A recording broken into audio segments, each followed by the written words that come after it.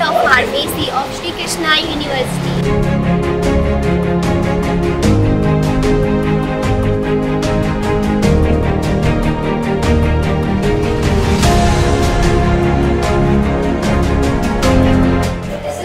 Pharma second semester class in which there is an interactive display where our most educated teachers provide a better education with the best explanation and a visualization to make sure that students understand the topic properly.